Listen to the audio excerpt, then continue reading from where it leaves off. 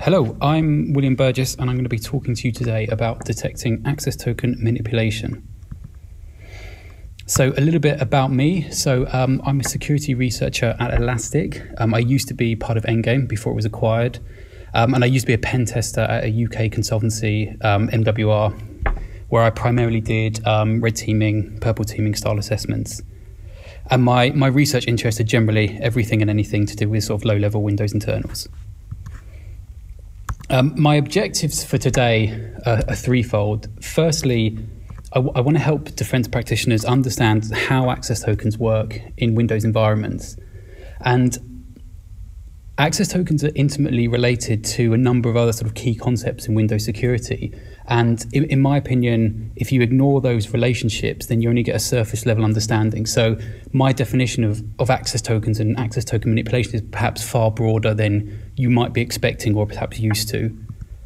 The second objective is to show how attackers abuse legitimate Windows functionality to basically compromise entire domains. And in my experience, this is often as simple as finding some credentials and then abusing existing Windows trust relationships. And then lastly, help by showing the art of the possible in both offense and defense, I hopefully help defense practitioners understand their own ability to detect and respond to these type of attacks, understand how their technology such as EDRs can detect this type of behavior, and then use this as a springboard for future threat hunting. My agenda today is threefold. So firstly, just going to cover some Windows security internals. So this is going to focus on logon sessions and access tokens, and then a brief recap of network authentication. The second part is going to cover three kind of techniques about how attackers can abuse access tokens. This is going to focus on the net-only flag, pass the ticket attacks, and overpass the hash. And then the last part is going to be how we can start to detect these types of attacks. Now, my research when I started out was essentially looking to develop userland hooks for these types of attacks. So my focus really was on hooking, and the proof of concepts I'm going to show will be predominantly hook based, but I will show other sort of native sources of telemetry along the way.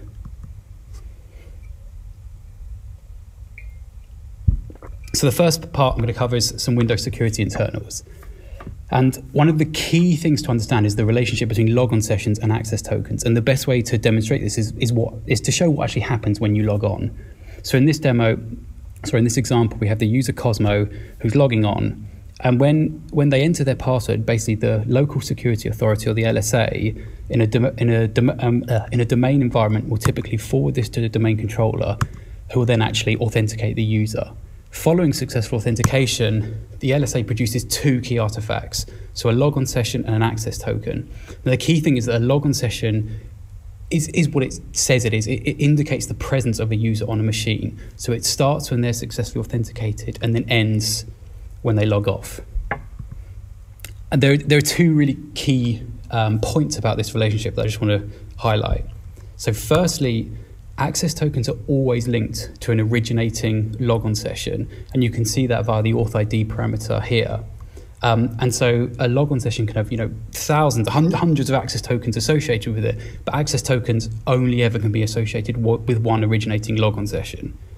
And so secondly, access tokens act as a proxy or an extension of the logon session. So you as a developer, you only ever interact with access tokens, you never touch logon sessions.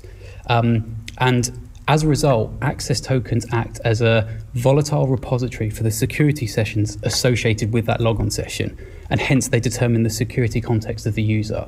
And by security context, I just mean the information cached in the token, so group memberships, privileges, etc. So if we continue with that example, once the LSA has a token, it will typically spawn the user's shell, which is normally Explorer, and it will attach this token to it. And so every process has to have a token attached to it, and this is typically referred to as the primary access token. And then subsequently, any other processes spawned by the shell they inherit the security context of the parent, and then they get their own local copy of this token. And the key thing here is that the token, again, acts as this volatile repository, so a process can change its own settings without affecting other processes. And so Chrome, for example, can create a restricted access token to effectively sandbox itself from memory corruption style exploits, so that if an attacker is successful, then the damage is restricted. And it can do this by removing dangerous groups or privileges, etc. And the reason why this is so important is that the access tokens are the fundamental component of Windows security. So whenever a process or a thread attempts to access some secureable object managed by the kernel, whether it's a file, process, or thread, Windows will do an access check, and it needs three things to do this. It needs the authorization attributes in the token, which in this case would be a restricted access token. It needs the intentions up front, because in Windows, the access check for performance is only done the first time, and you need to state exactly what you plan to do with the object. And the third thing is a security descriptor. So this is contained within the object, and it basically has a access control list that says who is not able to access it. And then based on these, Windows will make a decision. And this is why the ability to control the security settings in access tokens is so important. So the next thing I'm just going to briefly cover is network authentication. So this is a kind of classic scenario in a domain where you as a user, you want to access some resources across the domain, say a file share or something. And so in this, I'm just viewing the network shares of the domain controller. But how does this actually work under the hood? And now the key thing here is that the access token and the logon session are unique to the client machine on the left. And so the client can't send its token over the wire or something like that, because the server still can't verify who, just because you say you're that user, it doesn't know, and it doesn't correspond to a meaningful logon session, so it's basically worthless. So effectively, you need to re-authenticate to the server. Now, for interactive logons, and in fact, every type of logon apart from network, Windows will automatically cache your credentials. Now, it doesn't matter if it's a Kerberos ticket, an NTLM hash. When you try and access a resource, Windows will automatically try and authenticate on your behalf for you. And this is the intended design of Windows single sign-on, and is also the reason for lots of, say, NTLM relay style attacks. From the server perspective, it's again produced with two key artifacts. It gets a logon session and a token. There's a few key differences here, though. Note that this is a network logon session, which means it represents a remote client. And secondly, that there are no credentials backed up by this. And this is typically what's known as the double hop problem, so you can't off that box to someone else because there's no credentials there. Now, I mentioned before that every processor has a primary access token, and so when the server is presented this token, well, what does it do with it? And this leads nicely to the Windows concept of impersonation. And so typically in, say, a multi-threaded application, multiple threads may try and adjust that volatile repository of security settings at the same time, which could lead to sort of weird bugs and race conditions. And to solve this, Windows has a feature called impersonation, which basically allows a thread its own local copy of an access token, which it can then modify as it sees fit. And this is known as impersonation. And the key thing here is this is an impersonation token. It's applied to a thread. And so it allows the thread to slip into a different security context. And this is exactly what the server does. So in recap then, we have the user re-authenticated over the network. They have a new network logon session produced, and the server is given an impersonation token, which links back to that originating network logon. The server then uses this token to perform work on behalf of the client. And so all access checks, they'll use that thread's token, which is that remote user. And this is how Windows can force access control in client-server applications. And as a note, just for most of Windows sort of key communication protocols, this is handled automatically. The server just calls the API, RPC, impersonate client, and it automatically starts slipping into that security context of that remote user.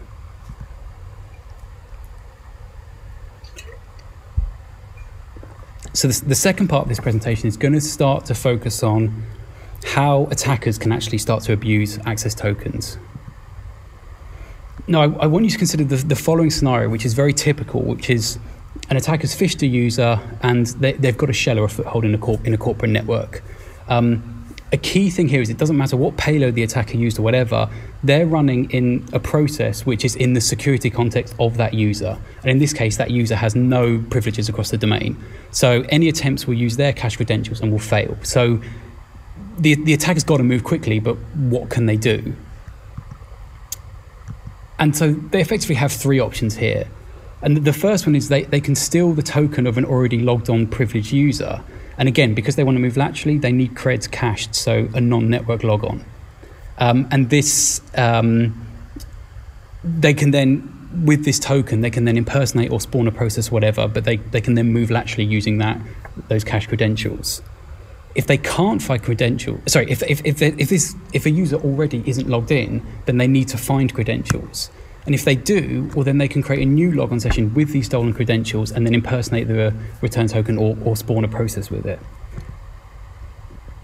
And then their last option is, again, they still need stolen credentials, but they can just change the cache credentials associated with their current logged on user to these stolen credentials. And so this could be legitimately through an API or illegitimately, say, by directly modifying LSAS memory.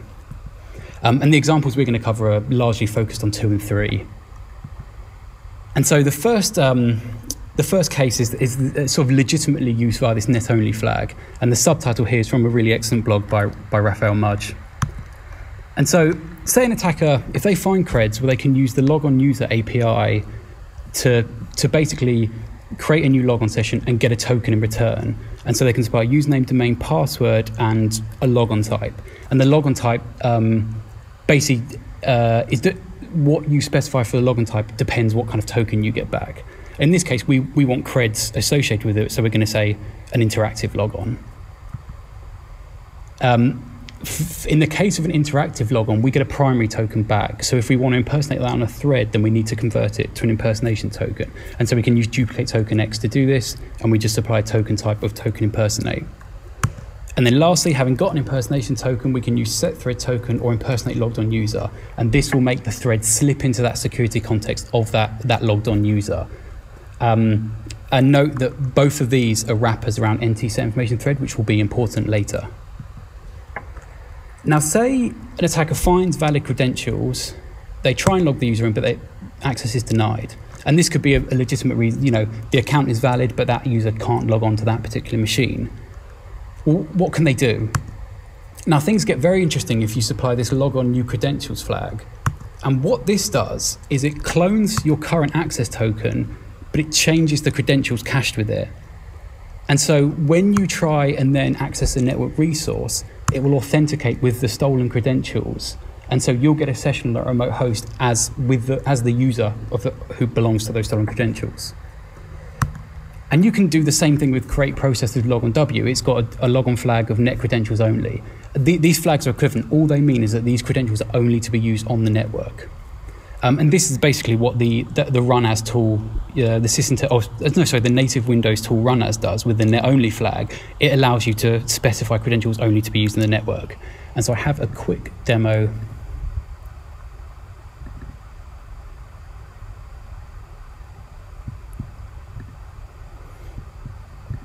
And so we can see here that I am running as the user Cosmo.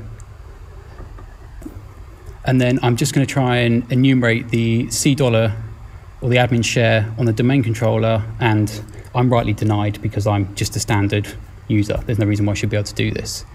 This is contrived, but I've just got on the domain controller here now, I'm just dumping creds and I can find the clear text domain admin password. I then can use run as with that magic net only flag and use those credentials to spawn a new process. And remember, this clones the current access token but changes the cache credentials. Just to note that this creates a new logon session. So we can see it there, the 4917E0, and then we can use the sysinternals tools to enumerate them. So we can see this new credentials logon type. And similarly, you also get an event 4624 in the Windows event log. Again, logon type 9, and you can see the target outbound username. Now, if I just spawn a new command prompt, again, I'm going to run who am I, and this will just show I'm the same user. Also note that the credentials are not validated when you enter them. They're only validated when you try and remotely authenticate to a host. And so now I'm going to enumerate the $C share and I'm an admin. And I can similarly just enter a new PS session just to confirm the same thing. If I run who am I here, I'm the administrator.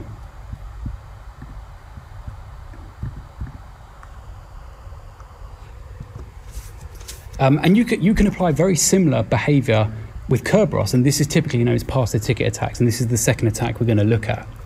As a brief recap of Kerberos, so when you enter your password, what the Kerberos provider will do is it will hash it will take the NTLM hash of your password and it'll encrypt a timestamp and send it to the domain controller. The domain controller, once it verifies your identity, will send you back a ticket granting ticket or a TGT. Then whenever you want to access another resource across the domain, you give this to the domain controller and say, I want to access this file share, and it will give you a ticket granting service ticket, which you can then provide to that file server and you can start accessing stuff. And what pass the ticket does is it allows you to just basically arbitrarily change the credentials associated with your logon session. So you can just apply a TGT for a domain admin, and then you can access the domain as that user. The magic is mainly done by this LSA call authentication package function, which basically makes an RPC call to the Kerberos provider. And you basically pass a massive buffer of data of the protocol message you want to send to the Kerberos provider, and you just pass a pointer to this buffer. In the case of a pass the ticket attack, it's a Kerb submit ticket message, and so effectively you have this structure in memory followed by a massive blob of a ASN encoded Kerberos ticket that you want to apply to your session. And so I have a quick demo of this as well that I can show.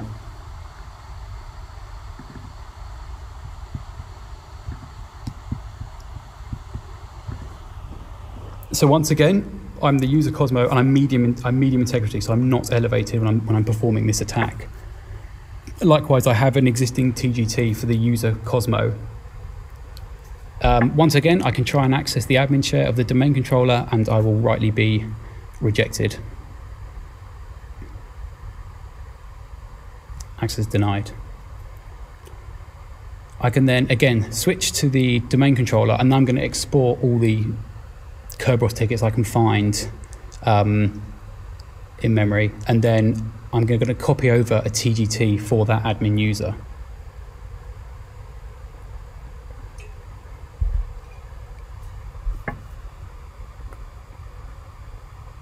I can then use the Kerberos PTT command to pass the ticket, and it will load this up from disk and basically submit that as part of that buffer to the function. And now we can see that I do have a TGT for the administrator user in my Kerberos cache. So if I try once again to access that $C share, I can access it now because I have that domain admin ticket.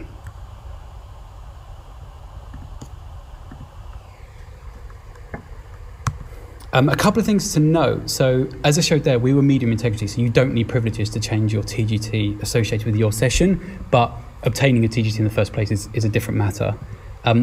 You don't need to create additional logon sessions, but bear in mind when you apply a new TGT or blitz the old one, the way to get around this is that net-only gadget that we saw before. So you create a dummy new credentials session, and then you can apply the TGT to that session while preserving your own. Also note that through this API, you can do a lot more than just pass the ticket. You can basically dump credentials as in a high integrity context. And the key thing here is that this doesn't involve opening a handle to LSAS, which is what a lot of cred theft is traditionally based on.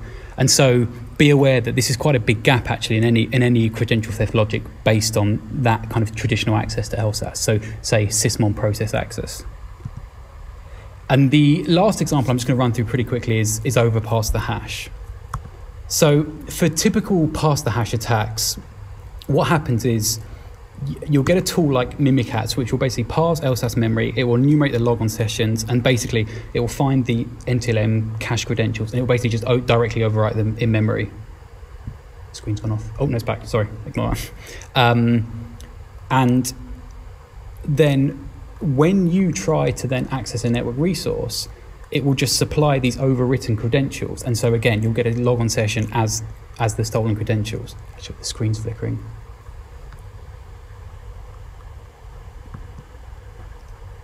oops, sorry, 1 second.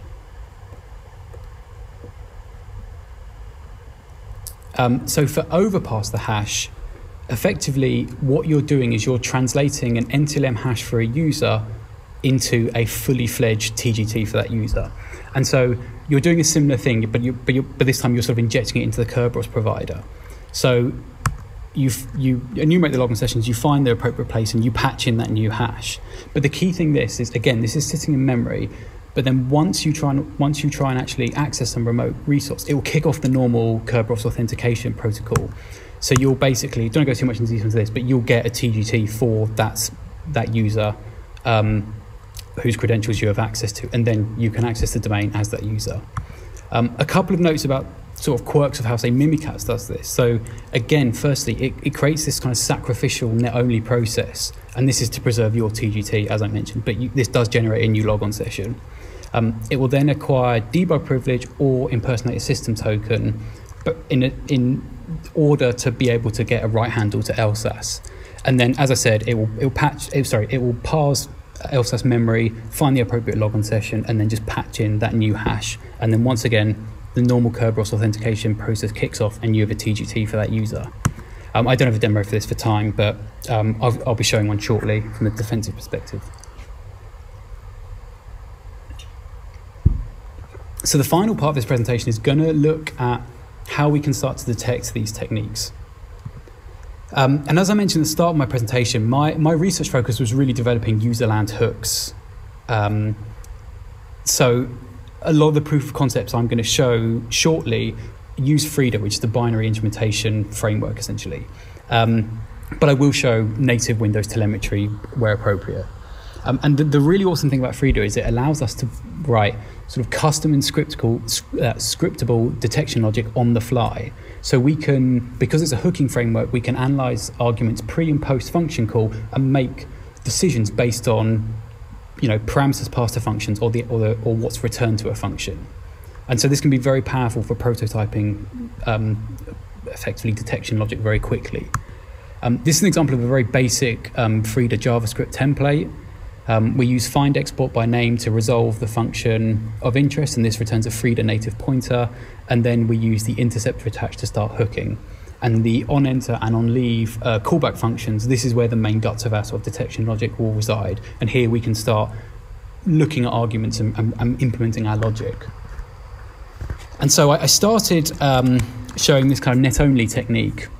And the two key signals for this was create process with logon with that effectively the net-only flag, and effectively the make token gadget, which allowed you to craft arbitrary tokens, which was a combination of logon user with a net-only flag, and then you impersonate the return token. So I've got a few demos with Frida, just showing these now.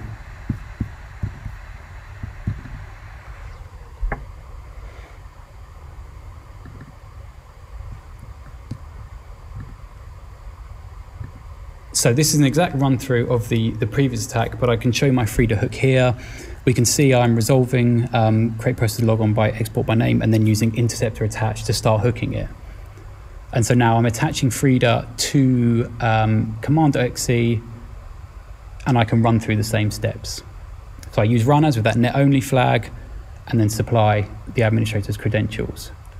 Once again, because it's cloned my access token, I'm the same user locally for any access checks, but remotely it will supply the new cache credentials, and I'm a domain admin on the network. So if we look at my Frida hook now, we can see it spawned a new process, and we can see that process is called create process with logon W. And critically, we can pull out the username, password, etc., but we can see that it's submitted logon flags of net credentials only, which is potentially a suspicious event that we want to alert on. And in this case, just as for this proof of concept, I've added an entry to the event log saying we've seen a suspicious net-only logon session.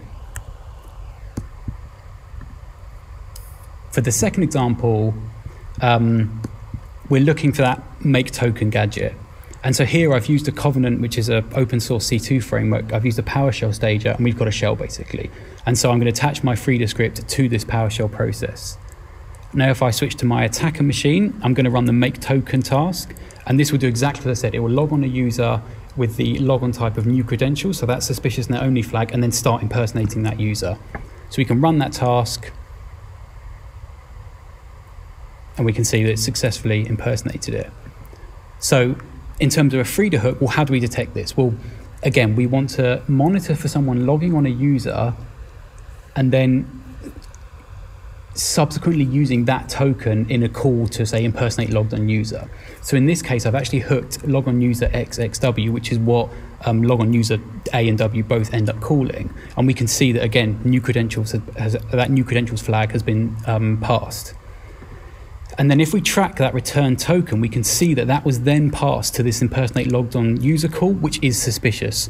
That's the kind of behavior we want to alert on. So once again, we can emit an event, and I've just written a new entry to the event log showing that this potential make token behavior has been detected.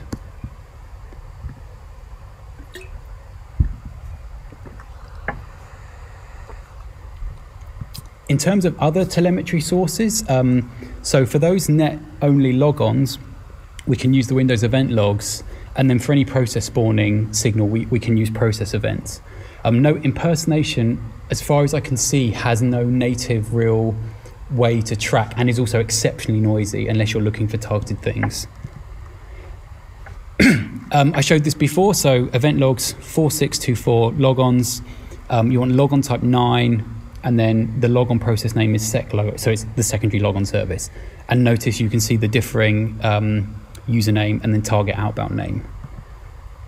In terms of process data, you might want to look for users, so this is high or medium integrity, spawning processes as the same user but a different auth ID. Hence, it's a new logon session, so it's a net-only gadget. And you might also want to ignore things, common admin tools like run as.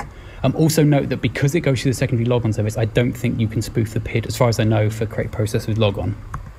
I haven't had too much time to go on this today, but you could also take this a bit further and look for processes spawning processes as other users, full stop. And again, look for high and medium integrity user processes. And this caters for that case of someone stealing a token and then spawning a new process with it. And then again, you might want to ignore standard admin tools in doing this. So the second technique we looked at was pass the ticket, and the real indicator here was that LSA call authentication package with the curb submit ticket request. And so I've got a demo for this as well.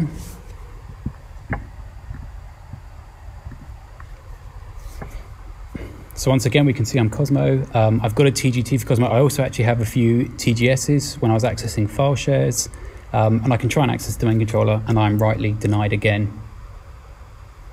I'm then going to attach Frida to Mimikat, and then I'm going to apply the same ticket as before via the PTT command. And now what we can see is in my Frida hook, so I've hooked LSA call authentication package, and we can monitor for the type of message that we want to find, which is in this case a curb submit ticket request. That data buffer there is that big buffer I mentioned that's passed to the function call, and then I can use the imp packet Python libraries to parse that Kerberos ticket out of memory and see what ticket's being applied. And in this case, the user is applying a ticket to a different user not logged on, and this is evidently pretty suspicious. So again, we can say potential pass the ticket, attack detected, and we can add something to the event log.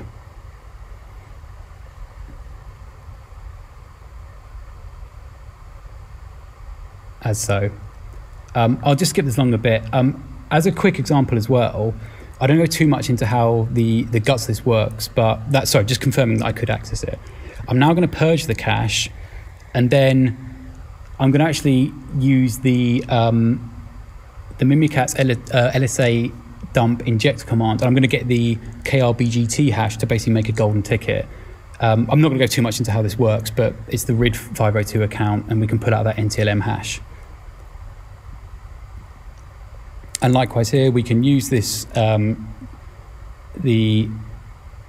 golden ticket command, and then we can see it. If I check now, once again, we can see LSA call authentication package has been called, and we can pick up this ticket. And so this is fake user at astro.testlab, as you can specify any user for a golden ticket for a temporary period. And this is obviously very suspicious as well, so we can write an event log as well. And so the key thing here is it doesn't really matter what Kerberos attack you use. At the end of the day, you have to submit that ticket, whether it's on disk or in memory, via that function to apply it to your logon session.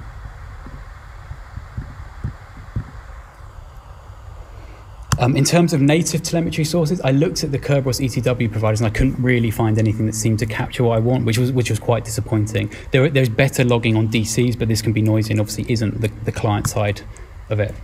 For the last example, I'd overpass the hash. Again, this had that create process of logon, net only gadget.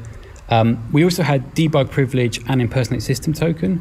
Debug privilege is very noisy in my opinion, so I've ignored that, and we're going to focus on impersonating a system token, which is a definitive escalation of privilege, right? You're going from high to system. Likewise, you can look for right-handed access, but this is kind of a traditional known technique, and this wasn't really the focus of my research. So I just have a final quick example of overpass the hash. And so in this scenario, we're simulating a credential shuffle. So I'm actually interactively logging on the administrator user, basically. So they have cached credentials in memory that I can steal. Also note when you use run as, sometimes for RID 500, it automatically elevates. So the process is already high integrity. So once again, I can attach Frida to Mimikatz. I can elevate, and then I can dump credentials.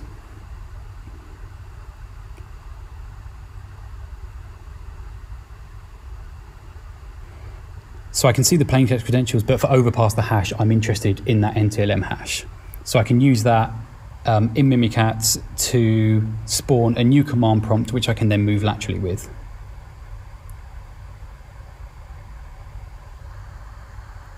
Again, because I'm net only, I'm the same user locally. Again, note the credentials are not validated until you try and authenticate remotely, and then I'm a domain admin.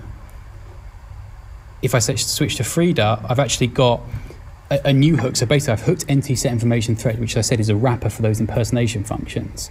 When it's being used to impersonate a token, I query that handle to the token in flight and basically look what user it is. And if it's a system token, then this is a suspicious event and we might want to emit an event on it.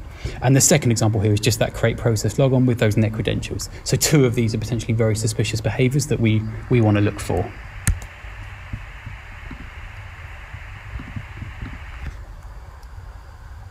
In terms of telemetry, again, as I said, for net only stuff, Windows event logs, process events, and then I didn't cover this, but right handle to access to LSAS, you can look for sysmon event ID 10, so process access. As a note, before I wrap up, I just want to highlight two things. So from my research, a lot of these signals here are highly anomalous. Like these are pretty rare, especially again, if you look for high, medium user activity, these are rare, and I think quite high fidelity signals of bad behavior. Again, if you rule out admin tools as well. The second thing is, because apart from impersonation, all of these calls are making RPC calls to either the secondary logon service or the LSA Kerberos provider.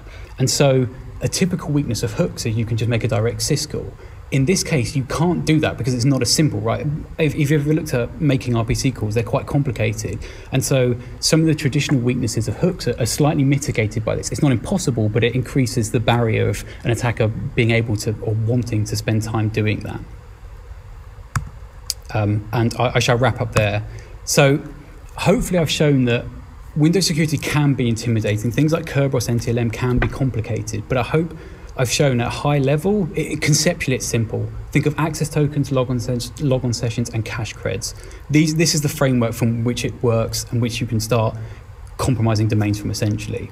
And hopefully I've shown that because of these constraints, irrespective of what tools you use, what authentication provider you're abusing, basically attackers are always under the same set of constraints. They always use these net-only gadgets to create these sacrificial logon sessions, etc. And so you'll see the same signals for irrespective of the kinds of attacks, even unknown attacks you don't know yet. And hopefully these techniques aren't necessarily supposed to be sort of prod ready, but they show the art of the possible from both an offensive and defensive perspective. So hopefully, as a defense practitioner, you can see kind of what an attacker can do, and you can assess your own ability to detect and respond, and the tech you use, the EDR use, you can see whether they can see this kind of stuff. And it gives you a springboard for future threat hunting as well. And I shall wrap up there. Thank you very much. Hello, can you hear me? Perfect. Thanks everyone for attending my session today. I saw one really good question from Michael that was essentially about how do you operationalize the hook-based detection, and then do you recommend deploying Frida in production? I think loosely there's kind of two concerns with any detection logic, which I suppose from a sort of an EDR perspective is a noise, so how many false positives do you get, and then the actual performance implications of it. In terms of these specific hooks, like testing, getting an idea or feel for the actual activity and how rare it is the number one thing for me, at least, to feel whether it's even worth even operationalizing it down the line anyway. Hooks in particular can be, some APIs can be very noisy. They can be quite performance intensive. So you have to be careful with what exactly you're hooking. So I think as well, trying to get rid of as many kind of superfluous API calls or events as soon as possible is also a really good way of honing in on that exact behavior you're looking for. I think in this case, these behaviors I've highlighted just happen. They do seem to be really rare in my experience. If you look for in your kind of enterprise, if you look for business users creating these net logon sessions and submitting new TGTs to their session, this stuff is rare, so it's a really good basis for detection at a starting point. And yeah, you'll get a few false positives, but at least it's high fidelity enough for us to be able to make it valuable detection logic. In terms of operationalizing Frida, I mean, pending any licensed agreements, like Frida is amazing. It's really powerful, and you may, but it's obviously running Python under the hood, so that may have performance implications that you would want to worry about. I'm just, sorry, I apologize, I'm going to switch between two screens. I'm just looking at the discussion now to find another question. Would it be possible to use ETW providers to enrich the data set and detect all the techniques, especially the one not currently detected with standard? You could do that. I admit, as I said before, my research was mainly focused on, as I said, developing userland hooks. ETW is an incredibly valuable resource for a lot of kind of key Windows events. So you could, again, providing you have the infrastructure in place to do this, you could enrich the data set with some of these things. As I mentioned, I was a bit disappointed with ETW for some of the Kerberos stuff, because from either an RPC perspective, calling into the LSA, or the actual Kerberos ETW provider, I couldn't really find what I was looking for.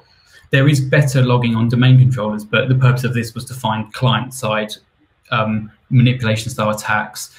So for some things, there is a bit of a gap, I think, from the standard Microsoft, and even say things like sysmon set. I mean, as I highlighted, if you're an attacker, if you just use LSA call authentication package and do all your cred kind of manipulation through Kerberos, anyone looking for someone grabbing a handle to LSAS or something, you're not going to see any of that activity. So there are some limitations on what you can natively detect. I shall have a quick look for any more. I'll wait a little bit if anyone has anything else. Otherwise, I can wrap up the session.